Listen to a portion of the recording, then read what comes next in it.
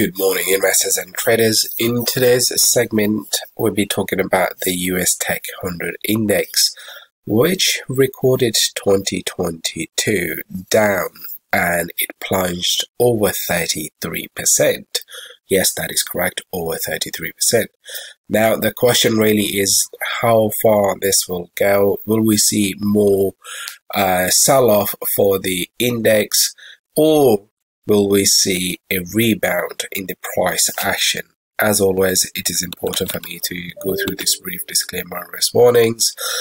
My name is Naeem Aslam. I work as a chief analyst for AvaTrade. I come with a wealth of over 15 years of trading experience. Here are our social media handles. I do recommend you guys to follow us there. Now, let's begin the conversation by looking at the daily chart for the US Tech 100, which is your NASDAQ. If I change the time frame and go onto our weekly time frame, we can see that the price formed its all-time high right over here of around that 16,370, which was back in September 2021. And ever since, we had these sell-offs in the price action, which continue to push the prices lower. And more recently, we did see a little bit of a rally where the price kind of wanted to move higher, but then again it went down. But now the most important thing when it comes to the price action really is, I'm going to get rid of these trend lines for the time being, is that it seems like that the price may have actually bottomed out now, because firstly that the price has actually extended quite low on the curve, meaning from its all-time high where it is sitting now. And secondly, now it certainly seems like that the momentum to the downside perhaps could be, and I'm using my words very carefully, could be coming to an end, because the price could potentially form a double bottom, or it could potentially form a higher low. And both of these two possibilities are in play. But if the price doesn't respect the lows of this particular candle, which is at 10,484, then we are likely to see more further downside in terms of the price action. And that is what we're going to be looking at in terms of the price very, very carefully.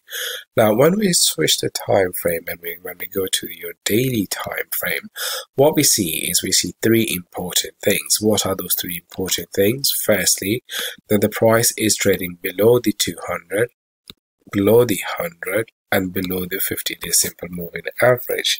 More recently, we saw that the 50-day simple moving average was actually trying to break above the 100-day simple moving average, and this was at this point when, at this particular point. But now, if this price action fails to move to the upside, then we are more likely to see a further downside in terms of the price action in the coming days. So that means that we need to have our support and resistance levels lined up. So for me, the immediate or the most important support zone is going to be just below the low of this particular candle. So I'm going to draw one line there and the other line just right over here. So the price is trading just above that. Now, in terms of my resistance, I would be looking at where the 200-day simple moving average would be trading, and that is over here. Now, of course, this is your resistance level, so we need to change the resistance line color from green to red, just to differentiate that in terms of the price action. So now we know that this is our support zone, this is our resistance zone. So if the price comes over here, there are chances for the prices to move to the upside. If one wants to become a little bit more aggressive with the approach, you could potentially go long as the price action is performing its as the price action is going now, in two different ways. Firstly, if the price breaks above the highs of this particular candle, or you could place your stop loss just below the lows of these particular candle and then let this price action play out. So these are the two different other possibilities. So keep an eye on that. Maybe back with more analysis soon.